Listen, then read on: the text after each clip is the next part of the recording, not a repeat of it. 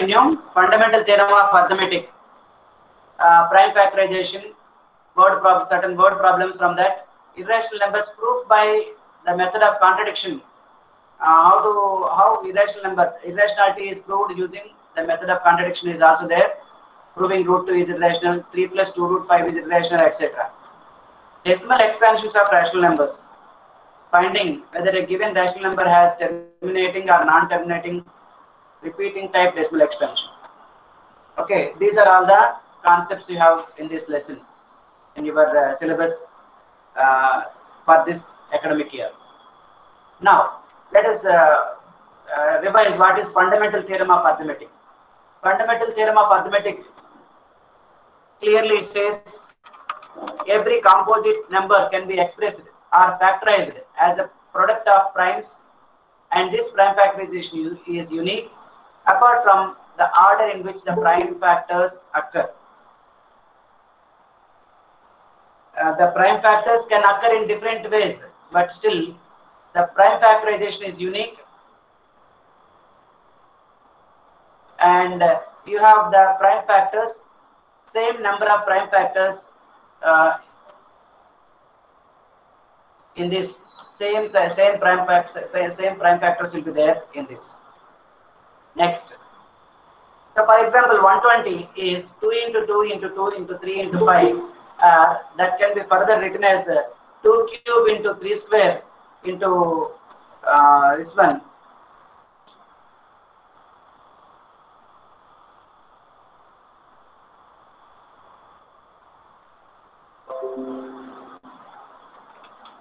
And one more, 8,232 is also written like that. HCF and LCM by prime factorization method. Let us find HCF and LCM of these three numbers.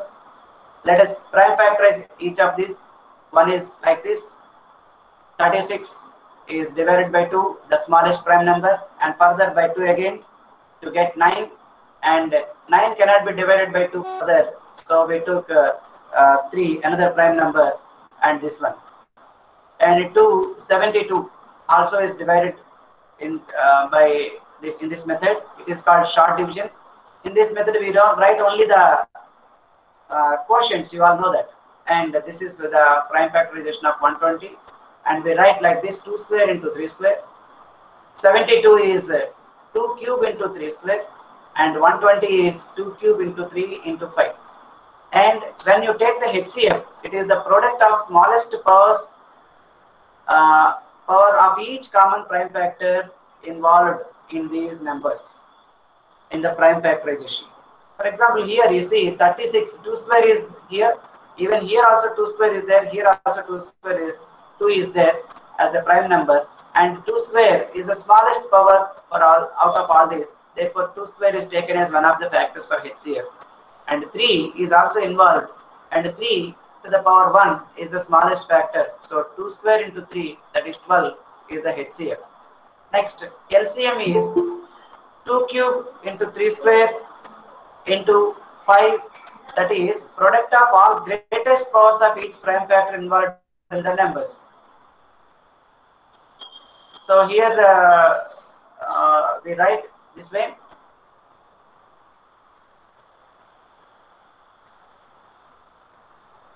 And now this is the LCM. Now coming to the HCF and LCM of 3 more numbers, it is found like this: 12, 15, and 21. They are small numbers, therefore we are taking like this. Quickly we are taking the prime factorization: 2 square into 3, 3 into 5, 3 into 7, and etc. In the next example here you can see 8, 9, and 25 are the numbers given, but all those are co-primes. They don't have any common factor. In that case, HCF will become 1, and LCM is their product, of course. Product of primes or product of the numbers, both are same. It is 1800. Next we have to prove or verifying that LCM multiplied by HCF is equal to product of numbers. We have 3 examples here. One I will explain, and others I will show you quickly so that you have a good practice for this. Let us see 26 and 91. The prime factorization of 26 is 2 into 13, 91 is 7 into 13. Therefore, HCF is 13 and LCM is 2 into 7 into 13, that is 182. Multiply 18, 26 and 91, that is the product of numbers. It becomes 2366. Whereas product of LCM and HCF is 2366. Product of numbers is equal to product of their HCF and LCM. It is verified here. Similarly, for 510 and 92, the numbers are little big, therefore we have taken the prime factorization using the short division method again, this way. 2 divides 510, 255 times, again 3 8s are 25, 1 left 15, so 3 5s are 15, again 8, 5 17s, 2 46 times, 2 23 times, and we write the prime factorization for both. 2 into 3 into 5 into 17, it is for 510, for 92 it is 2 into 2 into 23. So HCF, only one common factor is there for both, that is 2. Therefore HCF is 2, and LCM is 2 into 2 into 2, that is actually 2 2s are there, here 1 2 is there, highest power is 2 square, so 2 into 2 only we take, and 3 is a factor, prime factor, it is here but it is not here, still we have to take 3 to the power of 1, and then 5 is one time it is occurring, 17 is occurring at one time, 23 is occurring one time. When you multiply all this, you get 23,460. That is the LCM. Now, product of numbers is 510 into 92. That is 46,920. Product of LCM and HCF is also 46,920. Therefore, we prove that product of numbers is equal to product of their HCF and LCM. Then, for 336 and 54 also can be taken this way, like this. So 336, prime factorization of 336 is this, and HCF is 6, LCM is 3024, and the products are the same, of course. You can verify it very easily. Are you all following? Yes, sir. Yes, sir. Okay. Yes, sir. Good, good. Sir. So, okay. That's okay. Now, let's do another problem. It's like application on of LCM and HCF concept. LCM and HCF. LCM and HCF of two numbers is given 12 and 240. One of the numbers is given 48. You have to find the other. Now, in the previous case, we verified LCM into HCF is equal to the product of numbers. Therefore, we use that particular concept here to find the unknown number here. Product of two numbers equal to product of their HCF and LCM. This is the first step we write. In the second step, the numbers, one of the numbers is 48. Therefore, we write 48 into other number is equal to LCM into HCF. That is 12 into 240 or HCF into LCM, of course. Now, when you multiply these two, it will be like this. So, the other number is nothing but the product of LCM and HCF by 48 here, meaning 12 into 240 by 48, and 12 and 48 have common factor 12. So 12 is cancelled, 12 ones, 12 fours. And 4 divides 240 60 times. So answer here is 60. That is the second number. Okay. Now those who want can note down quickly or take a screenshot. And in the next one. Okay. Now in the next one, HCF and LCM is expressible in the form of 45x minus 225. Find the value of x. Here HCF of 45 and 225 is expressed in this form. You have to find the value of x. This is another typical question on this particular concept. You have to find the HCF, of course, and little extension also is there. First find the HCF. HCF is equal to, first 45 is 3 into 3 into 5 because 3 3s are 9, 9 5s are 45. 225 is 15, 15 is 3 into 5, so 3 into 3 into 5 into 5 will be the prime factorization of 225, and HCF very easily can be found because one 3 common factor, another 3 is also common, and 5 is common. 3 square into 5 or 3 into 3 into 5 is the HCF, it is 45. And now 45x minus 225 is HCF, that is 45 again. So 225 will bring here 45x equal to 45 plus 225, 270. So x equal to 270 by 45. It is nothing but 6. Okay, it's a nice question. It may be for 1 mark or MCQs. Sometimes for 2 marks if your luck is good. And remember children, 6 marks are allotted for this chapter, for the main exam, for the final exam. Therefore, concentrate on this chapter. All the 6 marks you should get, and they're all easy. All the problems are easy on this chapter. Okay. Now, let us move on to another one. So that root 5 is irrational. Very simple question. Very simple question. The irrationality of a number we are going to prove now. We use the method of contradiction. Okay, in contrary, let us assume that root 5 is rational. And when a number is rational, it can be expressed in the form p by q. Therefore, I will say root 5 equal to p by q, where p and q are integers and they are co-primes also. Now, squaring on both sides, you get p square by q square. Of course, I am writing p square by q square. This side, this side is equal to root 5 square means 5. You all know that. And it is now p square equal to 5 into q square by cross multiplication. This is equation 1. Next. So 5 is a factor of q square because p square is equal to 5 into q square. Therefore, 5 is a factor of p square. Now, when a number is a factor of square of a number, square of another, it is also a factor of that particular number. 5 is a factor of p square, meaning 5 is a factor of p also. Now, when 5 is a factor of p, 5 can be expressed in terms of p like this. P can be expressed in terms of 5 like this. P equal to 5c for some integer c. Now, equation 1 will become like this. In equation 1, p square is there. So, p square means 5c square here is equal to 5 into q square as it is. So, it is 25c square equal to 5q square, meaning again here q square I write here, c square I write here.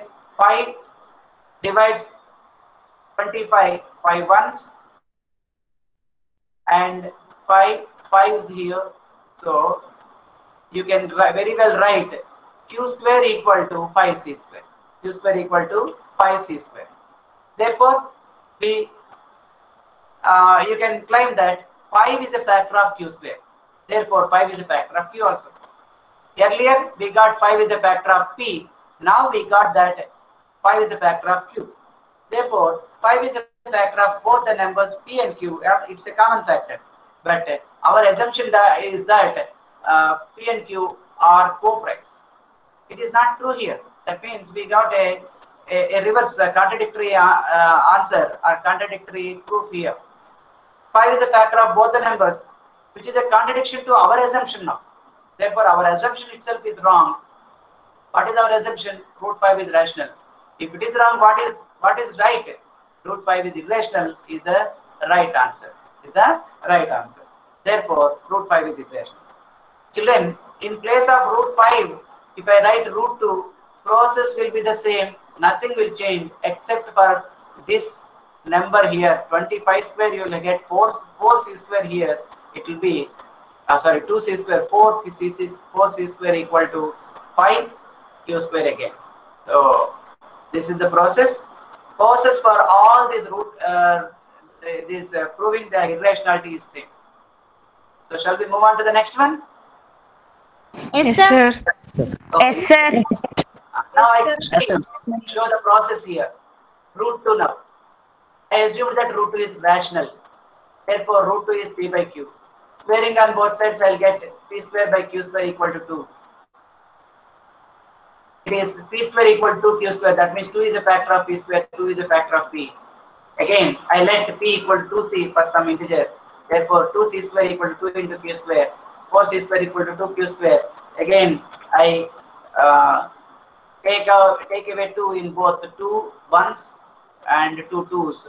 So it is 2c square equal to q square or q square equal to 2c square. Therefore, 2 is a factor of q square or 2 is a factor of q also. Therefore, 2 is factor of both. Therefore, this is a contradiction to our assumption. Therefore, our assumption is wrong. Hence, root 2 is irrational is right. No difference at all in the process, children. No difference in the process. And it comes like a fixed procedure for any proof by contradiction for irrationality of the numbers. Even you can try this using root 7, root 11, like that. You try that at home. Now, very often asked question, this may be for 4 marks if your luck is good, or at least 3 marks you may expect it in the final exam. Right? Right. Now, let us move on to the next one. Here, proving that 3 plus 2 root 5 is irrational. How do we prove that? Very simple. Of course, here you have to take it for granted root 5 is irrational.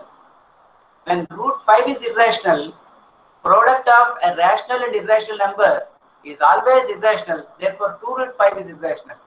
Sum of a rational number and irrational number is also irrational. So, therefore, 3 plus 2 root 5 is irrational.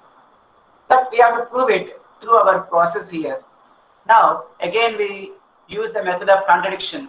Say that 3 plus root 5, 2 root 5 is rational. Therefore, we can very well express this one in the form P by Q, where P and Q are co-primes. And then we say this 2 root 5 will keep like this, and 2 root 5, of course, I have to bring it this side. I have to put a minus symbol here, and right, P by Q I will take to the LHS side, and 2 root 5 I will bring to the RHS side. Now, on the left hand side, all the numbers are integers. Therefore, the whole of LHS is rational, but the RHS is irrational. Can we equate apples and mangoes? They are different fruits. They are not equal. Similarly, a rational and irrational number cannot be compared. They are not equal. So, they never can be compared even. Therefore, here LHS is rational, but RHS is irrational. We cannot compare them. So, it can never be equal like this. Therefore, it is a contradiction to our proof. Our assumption is wrong. Therefore, 3 plus 2 root 5 is irrational. It's a simple proof. It may be for 2 marks sometimes. Okay? All right. Now, let's move on to another concept, that is find whether given rational number has terminating or non-terminating and repeating type decimal expansion. But you should not divide actually. Let x be the rational number whose decimal expansion terminates. Then x can be expressed in the form of P by Q, where P and Q are co-prime. And the prime factorization of Q is of the form 2 to the power of n multiplied by 5 to the power of m, where n and m are non-negative integers. For example, 13 by 3125, here the 3125, if you take the prime factorization, it is 5 into 5 into 5 into 5 into 5, 5 to the power of 5. The denominator is of the form 5 to the power of m. Very well, you can write 2 to the power of, it is nothing but, it is of the form 2 to the power of n into 5 to the power of m. How can you say that? It is simple. 5 to the power of m is also 5 to the power of m multiplied by 2 to the power of 0. 2 to the power of 0. That means this 0 is now in the place of n. It is of the form 2 to the power of n into 5 to the power of m. Therefore, it has a terminating decimal expansion. Now, 35 by 50. But 35 by 50 is not in the standard form of a rational number, because it has the denominator and numerator, they have common factors, that is 5. Now we eliminate it. As we eliminate it, you get 7 by 10. You can very well say 7 by 10 is 0.7. It is terminating, but we can prove by this method also. It is 2 into 5, nothing but 2 to the power of m into 5 to the power of m, 5 to the power of n, or in vice versa, of course. Hence, the decimal is a terminating decimal expansion. If the decimal number has terminating decimal expansion.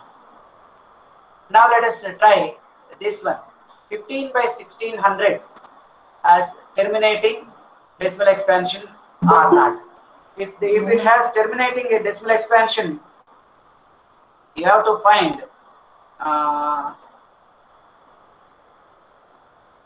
not able to get to go to this one quickly.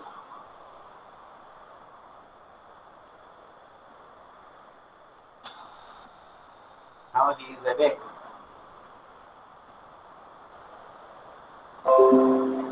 Now it has firstly we keep it in the standard form. 15 and 1600, they have common factors. 5 is a common factor for them, and then when you take away 5, it happens like this actually, children. 15 and 1600, it is now I will remove 1600 here, and 5 3s are 15, and here 5 3s are 15, 1 left, 1 0 10, 5 2s are 10, and a 0. So 3 by 320 is the standard form of this rational number. What is that? 3 by 320. 3 by 320. So for 320, I am taking the prime factorization. What is the prime factorization of 320? You divide by 2, you get 160. Divide by 2 again, 80. Again by 2, 40. Again by 2, 20. Again by 2, 10. But 10 to 5 is a 10. 5 is a prime number. We leave this prime factorization here. So 320, prime factorization of 320 is 2 into 2 into 2 into 2 into 2 into 2 into 5. It is 2 to the power of 6 into 5. So 15 by 1600 or 1600 equal to 3 by 320 is equal to 3 by 2 power 6 into 5. And this can be written like this: 3 by 2 to the power of 6 into 5. Let us multiply the numerator and denominator by 5 to the power of 5, so that 2 and 5 have the same exponent here. Then it will become 3 into 5 to the power of 5 on the top, I mean in the numerator side, and 2 to the power of 6 into 5 to the power of 6. It is nothing but 2 into 5 whole power 6, or 10 to the power of 6, or this is 1 followed by 6 zeros. Again, here 5 to the power of 5 is 5 into 5 into 5 into 5 into 5 into 5. When you multiply all those, you get 3125. You can multiply and check, children, because 5 square is 25. 5 square into 5 square, 5 to the power of 4, 625. 625 into 5, 3125. Now, by 10 to the power of 6, multiply on the numerator side, you get 9375. 1 followed by 6 zeros here. Therefore, it is 009375. Now, how many decimal places are here? 1, 2, 3, 4, 5, 6. 6 decimal places. That means this rational number has a terminating decimal expansion. It terminates after 6 places. How can you decide? Very simple, children. You need not follow all this procedure. If it is asked as an MCQ question, find out the prime factorization of the denominator here and see whether 2 and 5 are there or not first. Decide whether it is having terminating decimal expansion or not. If it is having decimal expansion here like this, then 2 power 6, highest power you see out of 2 and 5, then whichever is the number, higher number, that is that after that many places the decimal terminates. So 2 power 6, that is the highest number. 6 is the highest number. So this decimal terminates after 6 places. So this is how you can decide the decimal expansion of a rational number. Remember, children, sometimes you may have in the prime factorization of denominator, other than 2 and 5, any other one more number or any other number than 2 and 5. In that case, you can very well write the decimal has a non-terminating repeating type decimal expansion. Simple. Okay, that's that.